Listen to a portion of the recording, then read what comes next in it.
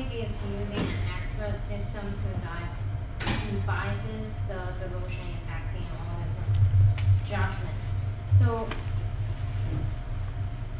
in this paper, the author mainly talk about three aspects. First is judgment.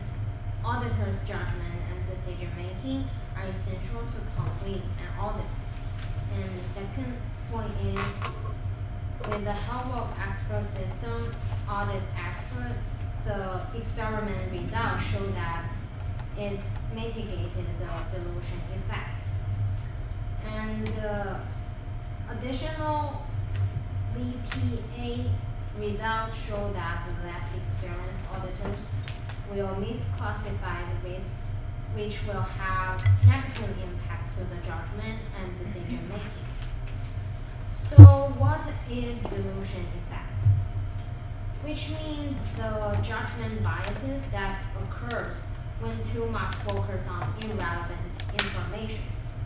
This makes me think about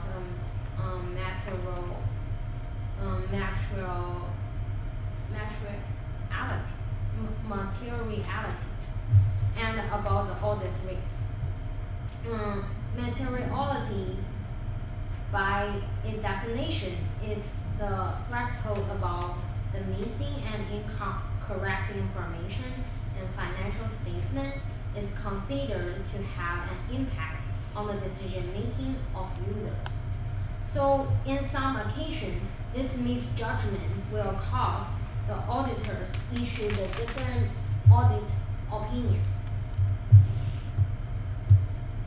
And in the part of the introduction, the author states that the auditors develop judgment and express their opinions on the financial statement based on this judgment they have.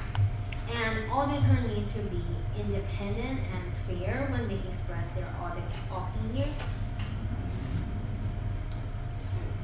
But auditors can't completely avoid the biases because they express the subjective opinions on the financial statement.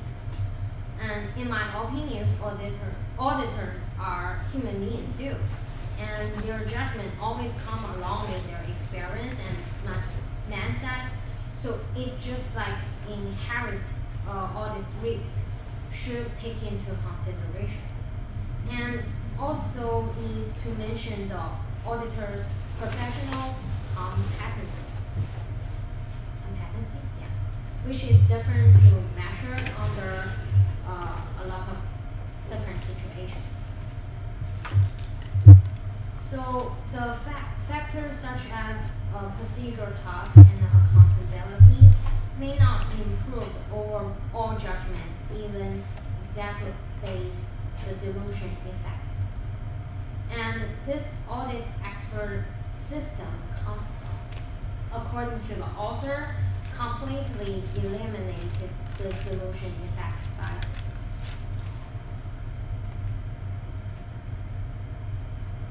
The third part of this paper is about background, theory, and hypothesis. So about the background, auditors experience main biases when they facing relevant and irrelevant information, and then develop an inappropriate judgment which will become a threat to the quality of audit. And less experienced auditors tend to make more conservative assessment about the audit risk. And high-risk assessment decrease the audit effectiveness, and low-risk assessment can negatively affect audit efficiency. So the only factor is experience will affect the dilution effect.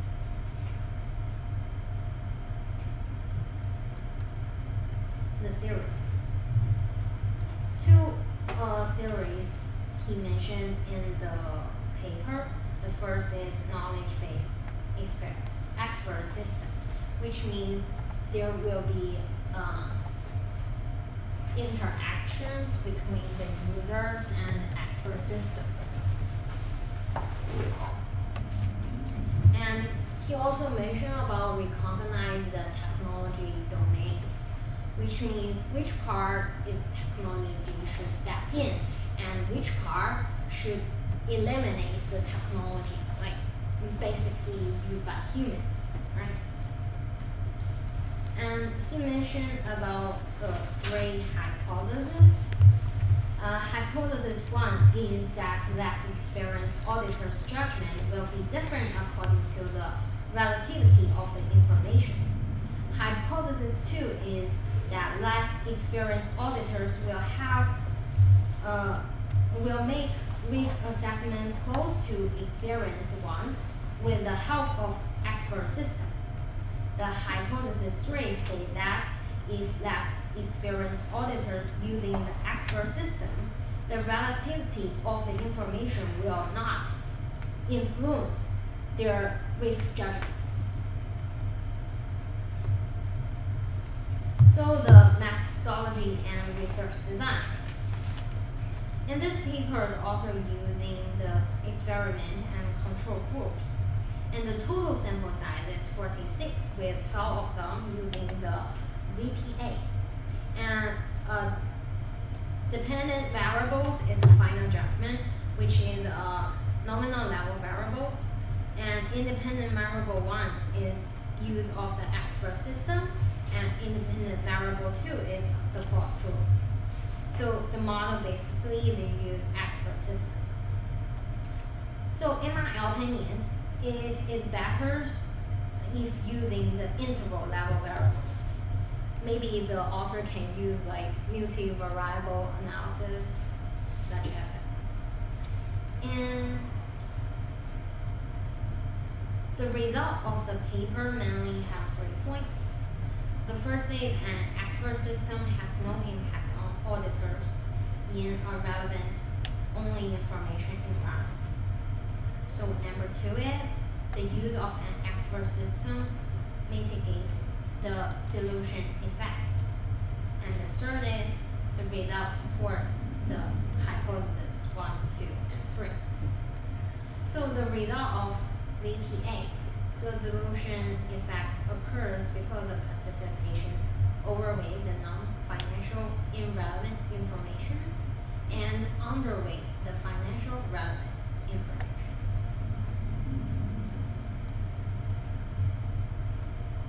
So in all, the result of the study is that the audit expert system will serve as a reliable and effective decision aid for auditors. Also, there is the potential of saving audit costs and improving the audit effectiveness and efficiency with the help of the system. The paper also has several limitations. The first is the generalization of the conclusion is only based on the experiment. And personal opinions that the scientific research design should include at least 50 samples, so it's only 46. And the subject design itself, it has some limitation too. But in all, I'm wondering if the continuous auditing can be applied to this topic, then some of the inherent risk of the subjective views can be avoided through this process, according to what I learned. And thank you. So could you leave that up, please? Leave that up. What? Could you leave that slide up? Okay. Okay. So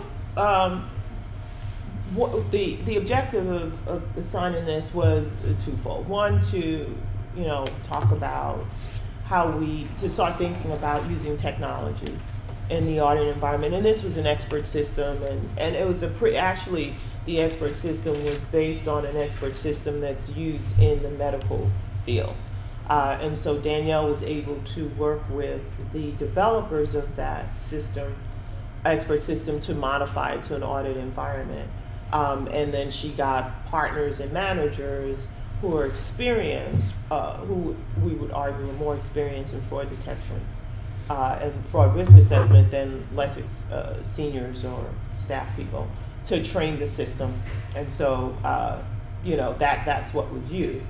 So in terms of, and then the other point is then, in this study, she also collected verbal protocols because her thinking, and this is from her dissertation, her thinking was, well, okay, we know that the dilution effect occurs because we've seen this in other research, and it's been shown time and time again. It only impacts less experienced auditors. So why?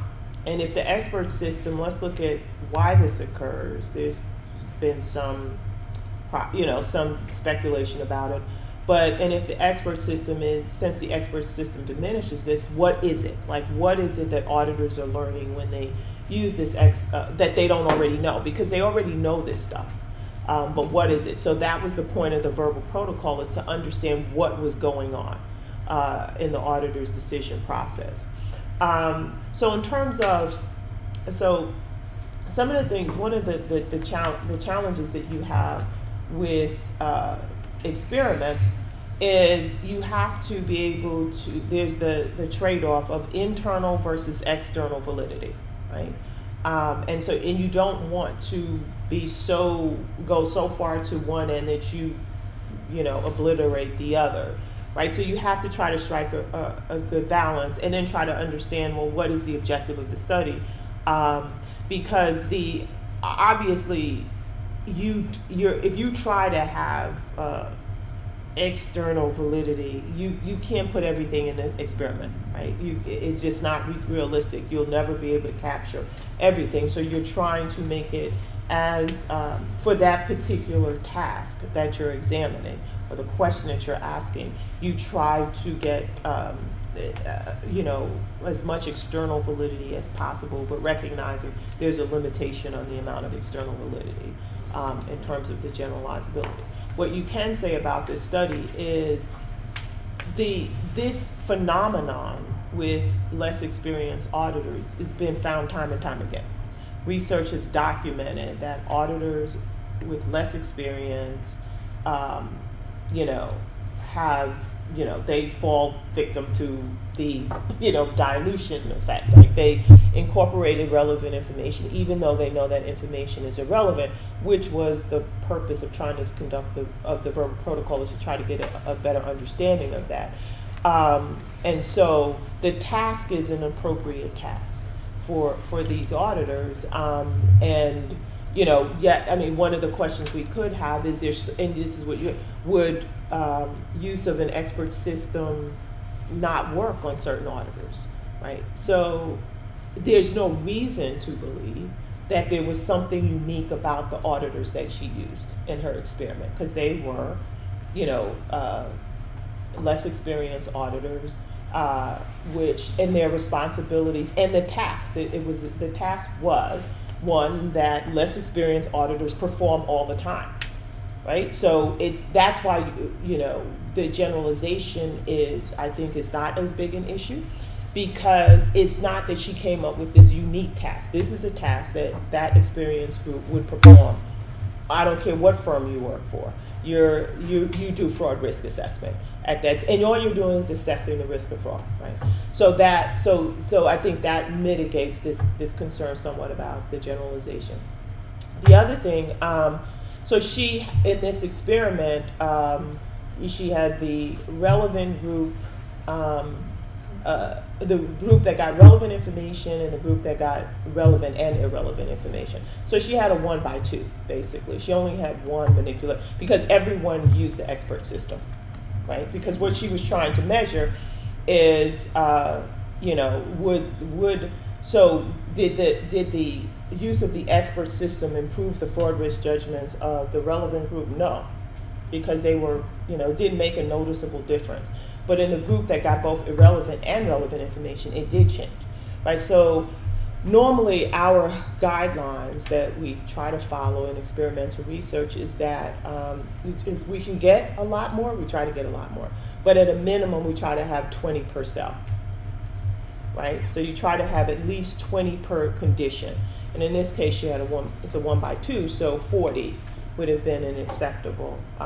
Obviously, you always try to get more, but so that's, so with psych studies, you're going to get a lot of people. So what we're used to seeing in psych studies, because they're using student populations, they can get access to a lot more people. But in audit research, like that TED and Mock study, that Biggs and Mock study, you just saw 200 auditors is amazing. That's not the norm, especially now in this environment. So, but the general rule of thumb is that we try to get at least, at a minimum, 20%. The least you want to get is 15, but everyone strives for 20 or more per cell, so per condition. So that's why you don't see a lot. Most studies you'll see a 2 by 2, which is 4 conditions, because having a 2 by 3 now increases the amount of people that you have to get, and so but you'll see, for example, maybe in behavioral financial, you might see more subjects because you're going after different subjects pool. The study that I had that we're going to run is a juror study, auditor liability study using jurors. We're going to try to get 500 people, right? But we're going to use MTurk. So, we're going to, you guys know what MTurk is, right? Amazon Mechanical something or another. But you basically, people go on and you pay them to do these experiments. And for the question that we're asking is because we're trying to get people that would resemble a jury, who could possibly serve on a jury. So in that case, we could use that as a vehicle to do that. So a lot of it, you're going to be, your subject pool is going to drive how big a sample you can get, but the rule of thumb is we try to have at least 20%. So I wasn't sure about what the third point was, that the subject design is a limitation. What were you thinking there? Yeah, I think I actually have 2 questions about this. How to define less experienced auditors? Like in the paper, it's like she states several other people's idea, like how to measure the less experienced auditor, how many years they have experience. I have a question about that. And the second is like, is that the expert system really reliable? So I have basically, this is what I'm talking. Okay, so in terms of their first question, how do you measure less experienced auditors? So there's 2 things you're going to look at. It's not always driven by the number of years of experience, right? The number of years that you've been.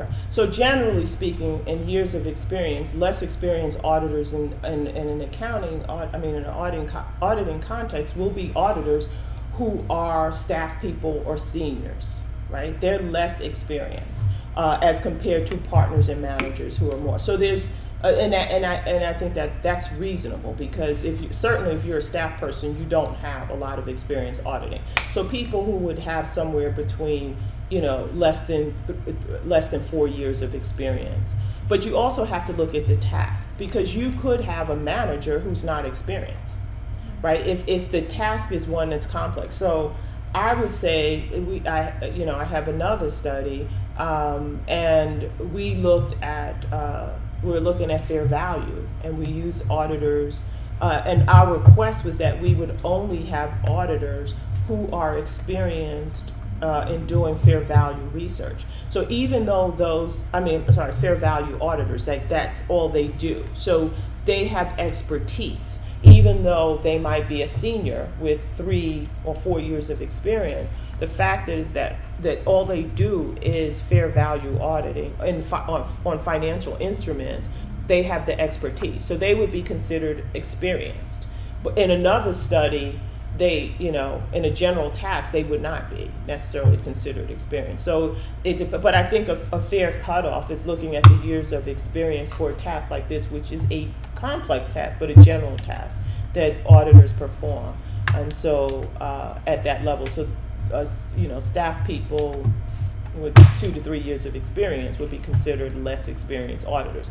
Also, there was another study that was done, and that study looked at partners and managers, I think, versus the subject pool that is used in this study, and found that this dilution effect only occurs with those types of people with less experience. It did not occur in partners and managers. Managers and partners did not experience, showed that they felt prey to the dilution effect. So their decisions were consistent. They did not incorporate irrelevant information in their decision process. Okay, they ruled it out. So that's how. In terms of as I said, the expert system is based on a validated system that is used in medical research. This is a system that's out there that's used by not medical research, in the medical field. So this is a proven, validated system. Now Danielle had them adapted to the audit environment, and she validated it by having it trained with partners. She pilot tested it and so forth. So, there is a possibility that, again, you have to evaluate, well, why would these auditors be any different from auditors in general? But this is something, it's new. You would have this, system of this nature used again in other research too. So one of the things that, she published the paper about the expert system itself, the design of it. I think she either published it or is under review somewhere. But you would like to see this type of system used in other areas, maybe outside of the fraud area, maybe where it might be applicable, and that would help to validate it some more. Okay. Yeah. I have another question. I think it was on the background slide. I don't know if you can find it.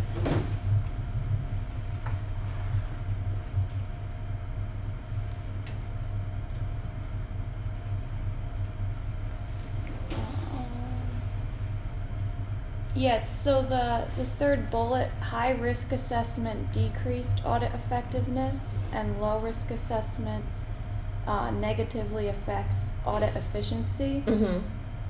I don't know, I'm just curious, maybe you can explain, Mm-hmm. Okay. I would think it would be the other way.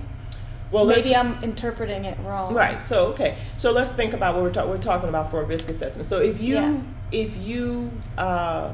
let's think about this low risk.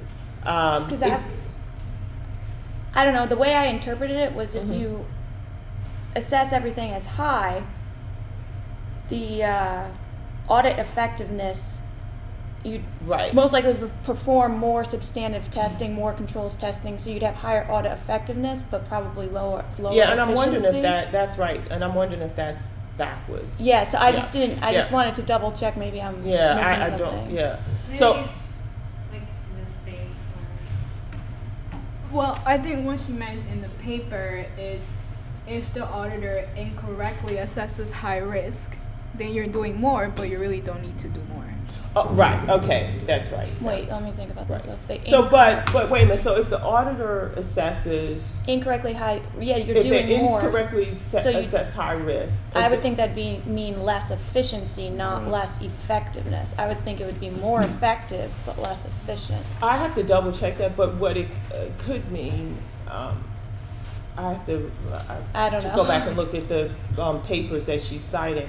But what it could mean is that if you incorrectly, you're taking away, you're spending time on the wrong area. The wrong area. So as a result of that, you're not so you're taking time away from audit time away from or focus from more high risk areas. But I have to go back and look at those papers that she cited, and then the low risk.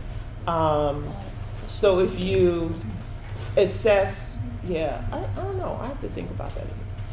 I need to look at those papers again. I guess maybe some of them can be interpreted in multiple ways, but the low one, I don't see. Yeah, that's a good point. How that would reduce efficiency. Maybe, I don't know, maybe just the full explanation would probably. So if you assess fraud risk Yeah, it seems to be assessed fraud risk too low. Incorrectly assessed fraud risk is low. Unless it decreases the efficiency because you find it at the tail end of the audit and then you got it. I don't know. I don't know. I don't remember those. I haven't looked at those papers in a while that she cited. Okay. So I have to go back. I don't remember it. But that's a good point. Exactly, code is inappropriately high for risk assessment can lead to decreased audit effectiveness. Yeah. Well, inappropriately low assessment of risk can negatively affect audit efficiency. Yeah. Or it may or may not have an effect on audit effectiveness. That's it. Yeah, I have to go back and take a look at that. Excuse me, That's a what good page point is that? though. Oh, it's 7. I just thought it was interesting because Yeah, I'm I wondering think we if I'm missing probably the need to concept. explain it better Yeah. in the. Bob. Yeah, probably need to explain it better in the paper, because it is intuitively you Yeah. would think otherwise. Yeah. I'm curious about the auditing expert system. What kind of data they hold to training the system? They actually had partners and managers go through the same set of case facts, right? And so, and then their assessments of it, right? So, and each time I don't know I don't know every single detail, but then each time that each partner or managers updated the system, right? So It's some. I don't know the mechanics of it. Okay. It's a sort of a data the auditors took from their work, or some public data. No, they use the case. They use the case, Okay. the partner's assessment of the case, because you were trying, and that's one of the limitations, right? Because you had a very, in the real world, what you would expect is that the system would be updated through real instances of fraud, Yeah. right? So that it helps people understand, to better identify what's fraud versus what's not. But in this case, it was that she used experienced people who did not exhibit any of the dilution effect bias to go through the case and update and the system updated their assessments based on that. That's my limited understanding of how the actual system, how it works. This system is from a company or A company. company. Yeah, so this, as I said, this company has a medical system. They have this expert system for use in the medical field, where you input information. It tells you what the symptoms are. It suggests, you put in the symptoms and stuff, and it suggests what the illness is. Just that's a simplified explanation of it. So what I think with this company was, Danielle approached them, and I don't know what her relationship was, but she approached them about, she thought like, hey, would this work in an audit environment? And it's not new. We've had expert systems used in audit environments before, but she was thinking that in our context with where those papers were done earlier, we have different types of technology. This is very interactive, and so she saw this system as this might be something that we could adapt in an audit environment. Let's take, here's a situation, a complex. Because you basically have to diagnose the risk factors, right? Well, here are the risk factors to try to determine whether or not, and the information that's in front of you to determine whether or not it's indicative of fraud, like what your fraud risk assessment would be. So she looked at this as, well, is it possible to adapt this type of system in an audit environment?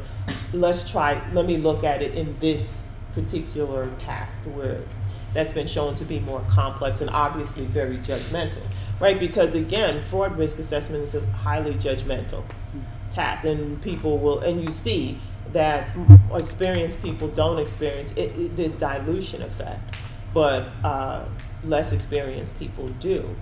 What is it about them that makes it the case? So clearly, as auditors gain more experience, they're better at risk assessment. To me, what's interesting about the dilution effect is it's not that auditors don't recognize the information is relevant. They know it's irrelevant. They'll tell you that it's irrelevant, but they're still incorporating it in their decision process. Misclassify. No, they know it's irrelevant. Yeah, but they misclassify the category, so they maybe think it's important and it will affect the opinions with the lessons. Well, obviously they're incorporating it, so I'm assuming that they think is important. But why would you consider irrelevant information as important? The idea of irrelevant information suggests that it's not important, right? Because it's irrelevant. So the idea that it's irrelevant would suggest to me that I wouldn't incorporate that information. It shouldn't impact my judgment because it's not really relevant to the task at hand. But despite that, they are. And what the verbal protocol is like, what is it about the characteristics of this? Can we learn anything about the characteristics of the irrelevant information that they're focusing on? Is it just some subset of the, because they had a few irrelevant cues there. So what is it like? And that's what we're trying to determine. So we're still, this paper, as I said, this was Danielle's, from her dissertation, and she asked me to work with her on this paper. So we're still working on trying to figure out how to make this more than just it's an expert system. But I think in this case, the use of the verbal protocol analysis will add more heft to the paper, and will make it a lot more interesting, I think, because it tries to get into what's really not only did the expert system mitigated it, but what is it? What is it about irrelevant information, and then what is it about the expert system? It's not that they're just mimicking. Because actually with some of the verbal protocols, what we realized was, because one of the things that she gave them the option of doing is, because the expert system, you should not just change your judgment based on the expert system. The expert system is there as to help direct you through this information processing, to think about the relevant cues, or think about fraud risk cues, and then use your judgment to assess whether it's met. So she gave them the option of, after they went through this, the use of the expert system, they could, do you want to change your judgment? Even though the expert system says, well, and I'm paraphrasing, based on this is a low risk, because it was a low fraud risk setting. We found that people did not change it was not, overall people changed. But the people who were going through the verbal protocol analysis, a number of them didn't change their opinion. So the verbal protocol analysis is interacting in some way with that decision process, just going through the verbal protocol analysis. Because even though they still, overall people change, on average people change after going through, but for that subset of people in the verbal protocol, they didn't change even though they agreed with the expert system, but they still didn't want to change. So, okay, I think that's it. Any final thoughts, questions?